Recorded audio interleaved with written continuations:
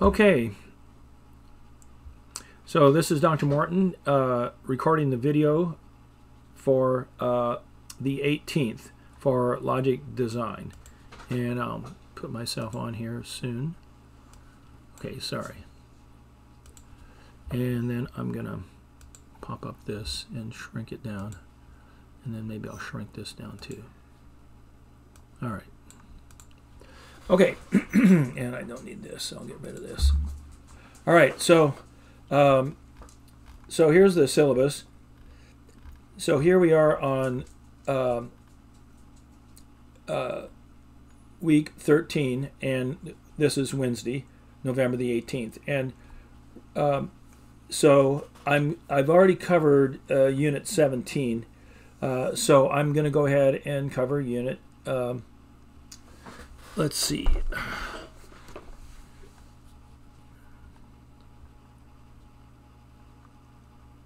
That's that's wrong. And yeah. Okay. Yeah, we'll save that. All right. I obviously have to fix that. Anyway, so today we're going to cover. No, gosh, that just left over. Okay, we're going to cover Unit 18, and we're going to look at some three mathematical circuits, and just talk about them.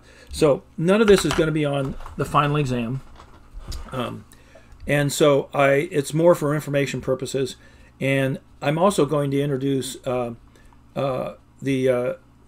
SM charts as well. But this will be a fairly short video because I'm not going to spend a lot of time on this. I just really want to go over it for completeness sake. It will come back up in DSD. The same circuit, the multiplier circuit, comes up in DSD because it's the same author. So maybe that's one reason for covering it. But I don't find it a particularly useful circuit to spend a lot of time on, but it is illustrative of something. So anyway, all right, that having been said,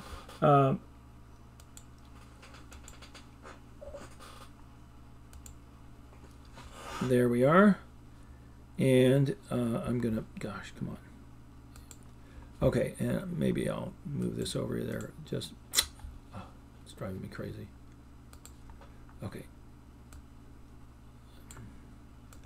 Okay, so we're going to look at two circuits. There are actually three circuits in the chapter. There's a serial ladder, a parallel multiplier, and sort of a parallel divider.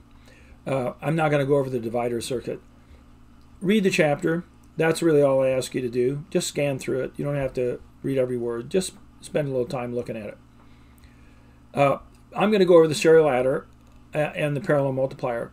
And I want you to understand first how these represent. It's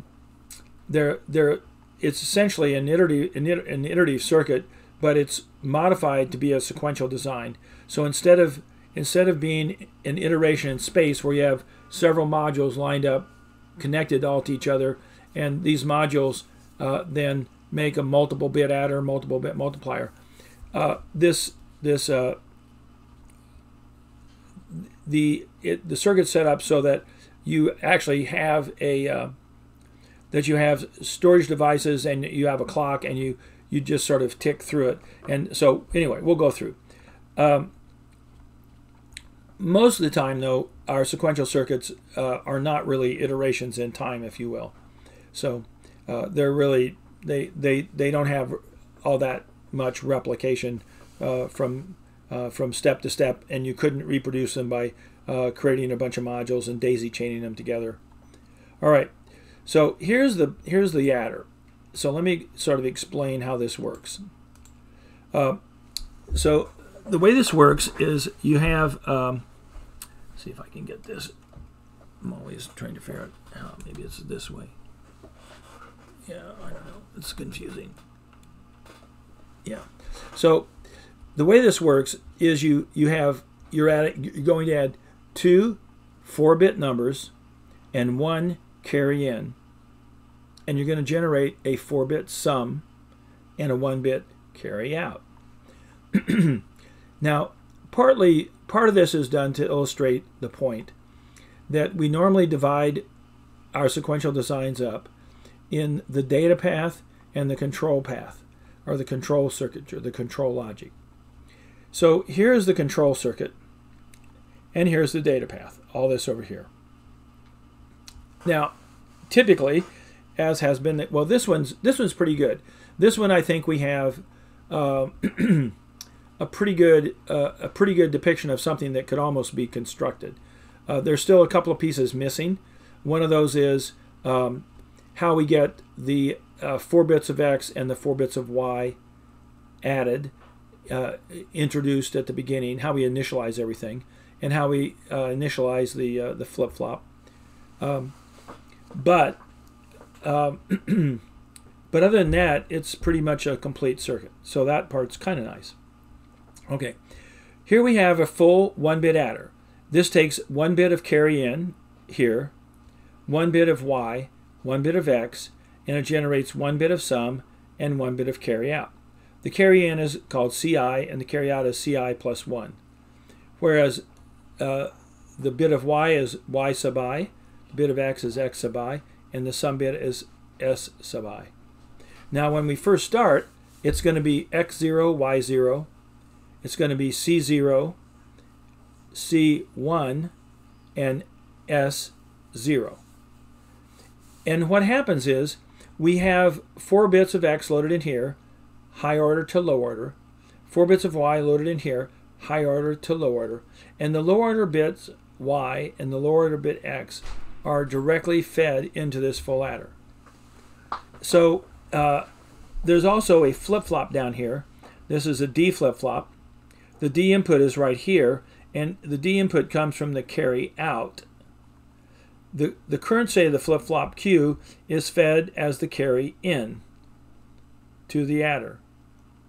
And every time the clock ticks, then this flip-flop takes whatever's coming through the adder on the carry 1 plus 1, carry I plus 1, and updates it, updates this flip-flop to now hold the new carry, the most recent carry out, which now becomes the next carry in. In the meantime, when the clock ticks, the SI, the sum bit that's being generated, goes around and is shifted in to this 4-bit shift register. So I think I have this set up as an example. So we're going to do this. We're going to add 1 0 1 0 and 0 0 1 1. Now somehow we get this loaded in, and we get our D flip-flop zeroed out. Now the two low order bits right here, the X0 and Y0, are always connected to the adder inputs. So is the output from the flip-flop. So the flip-flop is now seeing a carry in of 0 because it's reset. It's seeing a 1 on Y and a 0 on X. And so after a small propagation delay, it generates a 1 for the sum and a 0 for the carry out. This carry out then is presented to D. Now what happens is the clock, after this settles, sometime a little bit later,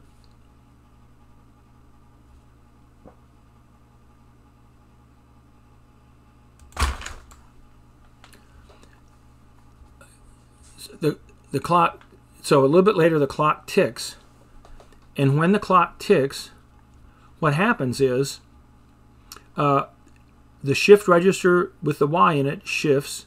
It shifts the Y0 out and into the end to become now the Y3, and Y2 then becomes what was Y3 now becomes Y2, what was Y2 becomes Y1, what was Y1 becomes Y0.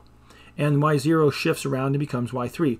Now the X register is handled differently. Okay, what happens in the X register is that that all these bits shift down, but the bit that gets shifted in to the high order bit is the current sum, or this 1. So if we look at it, the clock hits and you can see what happens. Now we have 1 1 0 1 here, and 1 0 0 1, and we had a 0 out. So when the clock hit, D was a 0, so we just latched in that 0. Now we have 2 1s going in, a 0 for the carry in, and that generates a 0 for sum and a 1 for carry out. That 1 for carry out is now presented to the D flip-flop, and when the next clock hits, the registers are going to shift down. The sum bit's going to be carried in here. The carry bit's going to be latched in the flip-flop, and then these new bits, which are both 0 0, are going to be presented here. So now we have 0 0 looking here. This register shifted down. The 1 got latched in, and now you're presenting 0 0 1 as your X, Y, and carry in. You're generating a 1 for sum and a 0 for carry out. You're presenting that 0 to the D input, and the 1 is down here on the shift in line. So the next clock, that 1's going to get shifted in here. So we do that. And now we have 1 0 1 1 for what was X.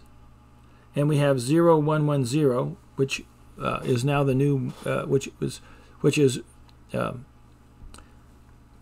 this is just Y shifted. And then now we're presenting in our new value of D that was latched into 0. Now we're presenting 1 0 0, and we get a 1 for sum and a 0 for carry in. And now one more shift, and we're done. Okay? And here's our sum, 1 1 0 1, and here's our carry out, 0. And this is just returned back to the same Y. So 1 1 0 1 is the sum, and if we go back and we add our original problem together, we should add 1 and 0 is 1, 1 and 1 is 0, carrier 1, 1 plus 0 is 1, and 1 plus 0 is 1. So 1 1 0 1. That's what we would expect. 1 1 0 1. So that's basically it, and you've now added 2 4 bits, and you only used 1 full adder to do it, but you had to use a shift register, and you had to shift it through a few times, and you had to have 1 flip-flop to hold the carry bit to pass it from the previous addition to the next one. Okay, so that's pretty good. And now what do we have to do then to make this work with the controller? Well, the controller then has to do a couple of things. It has to have a little state graph, and it basically has to go from state S0. Here it waits for the start signal. Once it gets the start signal, it goes here, and it shifts. Here it shifts, and here it shifts, and here it shifts back to 0. And what we have then is our next state, our current state. So we've got a little state graph here, and our shift signal. So until we get our shift signal. So until we get, as long as start is 0, we stay in S0. When start's 1, we go to S1, and then after that, we don't really pay any attention to start.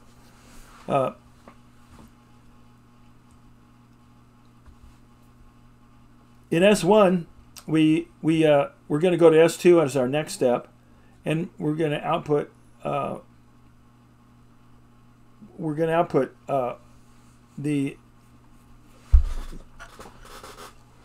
so the shift so this is these values here are the start signal.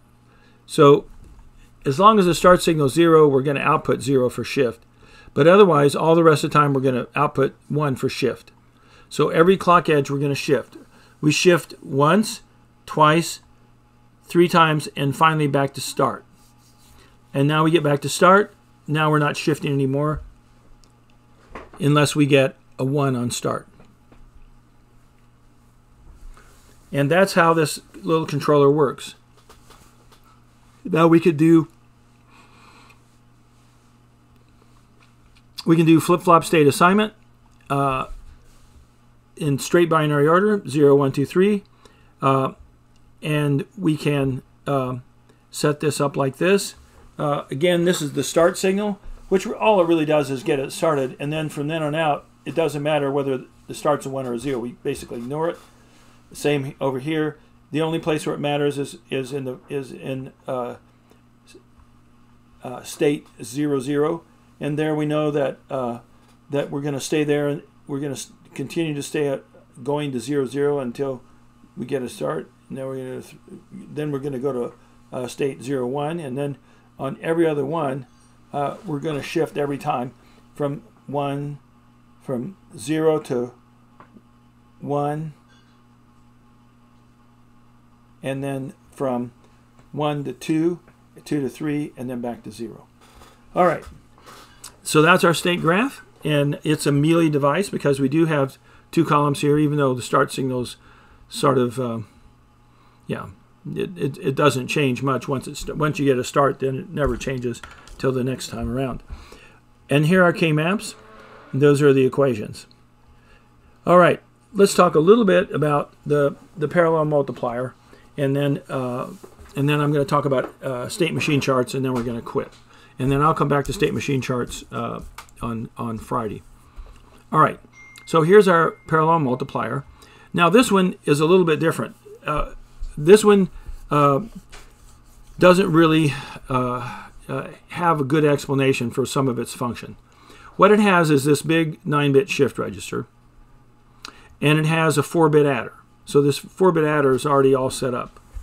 This 4-bit adder doesn't really have a carry in, but it does have a carry out.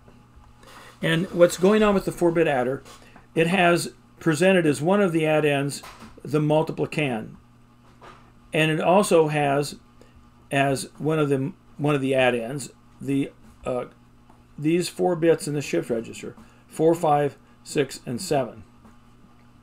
Now, what we do to get this all ready to go, and none of this circuitry is really described in the diagram, we first load the multiplier in some register here that then holds it and presents it to these lower 4 bits. Or actually, I guess we actually place it in these lower 4 bits. So never forget the register. We use these lower 4 bits of this register here, and we load in the multiplier. But the circuitry for that's not really set up. But somewhere we have the multiplier stored, and it's being presented through these wires to these 4 registers. So that's one thing that's kind of interesting. And then the next thing we do, we clear these upper bits. That we put zeros in there. And then what we do is we take this low order multiplier bit, and if that's a 0, then we're not going to add, we're just going to shift. But if it's a 1, we're going to add and then shift. So the function is either shift or add and shift. And the shift is going to take this 9-bit register and shift it to the right, and we're going to, and the 9th bit is just going to be well, we'll put a 0 in there, but it's going to have the carry out written into it from this 4-bit add. Now the tricky part is that the 4-bit adder has to take the sum, which are the 4 arrows going out here, and put the sum into these registers. At the same time, these registers are presenting essentially presenting the contents of the register to be added to the multiplicand if indeed the multiplier is a 1. All right, let me say that again. So we look at the low order bit of the multiplier. If it's a 1, we're going to add the multiplicand to these to 7, 6, 5, and 4. And then we're going to store the results in 7, 6, 5, and 4 and the carry out in 8. Now the circuitry for supporting these bidirectional lines, none of that really exists. Okay, that's sort of mythical here. But other than that, it makes some sense. All right, and then the load circuitry is not really spelled out either, but there is a load command. All right, so the multiplier is just going to go into these 4, and the multiplicand is going to be somewhere down here presented to this 4-bit adder. All right, over here is our control path. Notice that the low order bit, this low order multiplier bit, is mapped over here, and it's the M that goes into the controller. there's a start signal and a done signal. And then we have, in addition to that, the add signal, the shift signal, and the load signal, and the clock. So those are the signals. The clock's going to drive our controller, and it's going to drive this shift register. Doesn't have to drive the adder, because the adder is not a sequential device. It's just a combinational device, and it's just gonna do this add function. It's going to take whatever the multiple can is, presumably in some register down here being presented, and then digit 7654 being presented, and it's going to generate a carry out, and it's going to then at some point take these lines, make them bidirectional, and actually put the output values into 7654. And when it does that, it's going to have to somehow not screw up any of these values. It's going to have to be latched in somehow. Probably we'll have to have buffers or an intermediary latch here. But anyway, that part of the circuit's not described. All right, and then what happens is everything shifts. So the 4 bits of the multiplier, the low order bit shifts out into space, and then you have 3 bits left. You take that low order bit that was here, and now it's there, and then if it's a 1, you're going to add and shift. If it's a 0, you're just going to shift. And we keep doing that until we've stepped it through 4 times. So let's see if we can make this work. So we're going to multiply 2 things. We're going to multiply 1001 by 0101. So that's 8 by 5. So we should get 40 when we're all done. And this is what we should get. Well, it's odd. So I guess we get something else.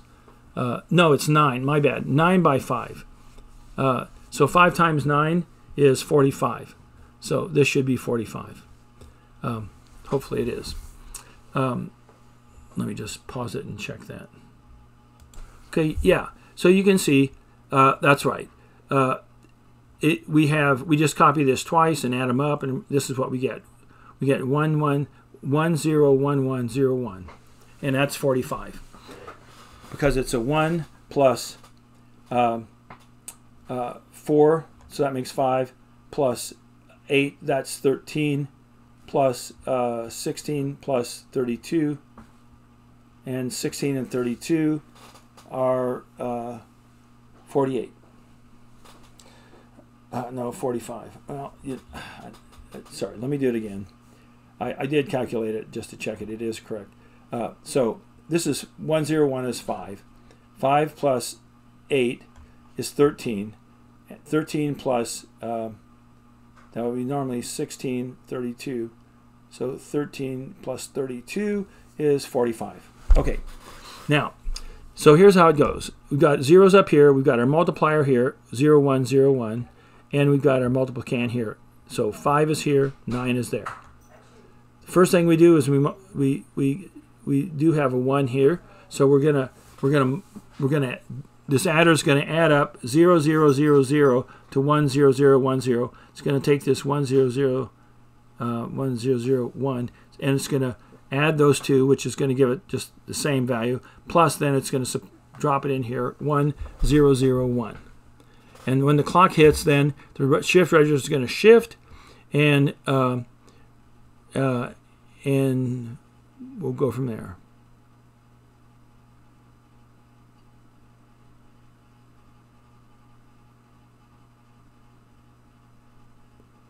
Yeah.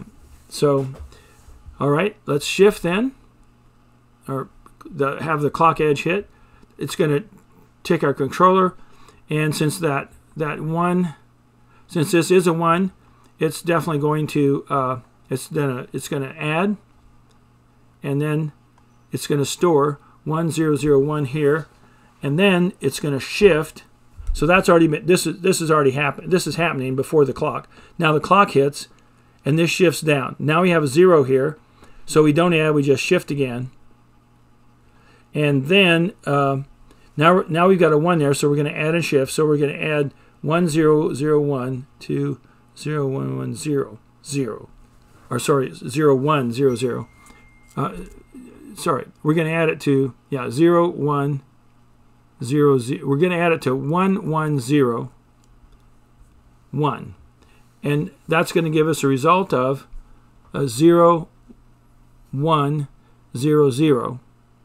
With a carryout, should be a carryout of 1. And then let's see what happens when when the clock hits. We're going to shift. Yeah, I wonder if I made a mistake there. And then we, so now we're down to this digit. And now we just shift. We don't add again. And then now we have a 1. And so then we add again. We add this to this. So that's a 3, 3 and 4. And the 1 plus 1, it carries. 1 plus 1 carries. And that gives us, and then the 1. So we have 1, 1, 0, 0. Yeah. And then we're done. And we have the product then 1, 1, 0, 1, 0, 1. Okay. It's a little confusing. And part of it is because we have these bidirectional lines here, and it's confusing whether we're adding or whether we're storing the result in here, because we kind of do it all on the same clock edge, and that's a little squirrely.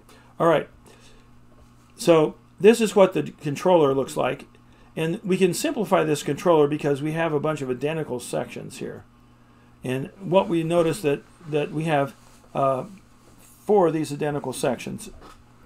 So we have to step it 4 times, and we wait for the start signal, and then we load on the start signal. So we load up all the registers. Then we either shift only, or we add and shift.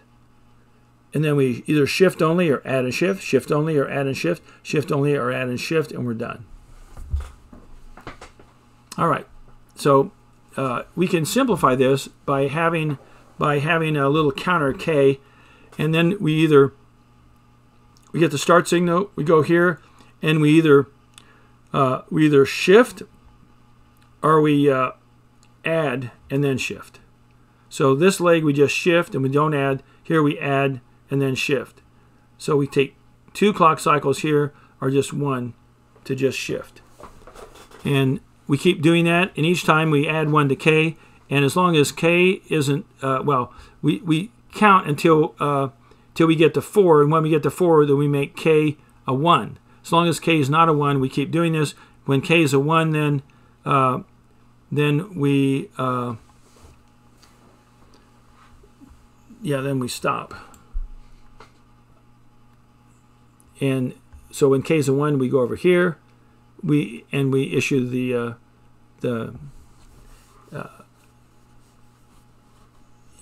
issue the done signal, and we back to S0. Okay, and then if you have so we can wind up over here on a add and a shift, or just a shift, depending on what the last digit in the multiplier is. If it's a 1, we'll do add and shift, and if it's not, we'll just do a shift to our S3, and then from S3 on the next clock edge, we'll see that K is a 1 now, and so we'll go to S0. All right. So that pretty well lays out the approach. Then what I'll probably do, I may make a short video and just add to this, going through the SM charts. I think I'll probably do that. All right. So that's, I think I'm going to close this now because I'm actually out of time. I'll post this, and then I'll post another video, so we'll maybe have 2 videos, 2 short videos to watch for Wednesday. All right.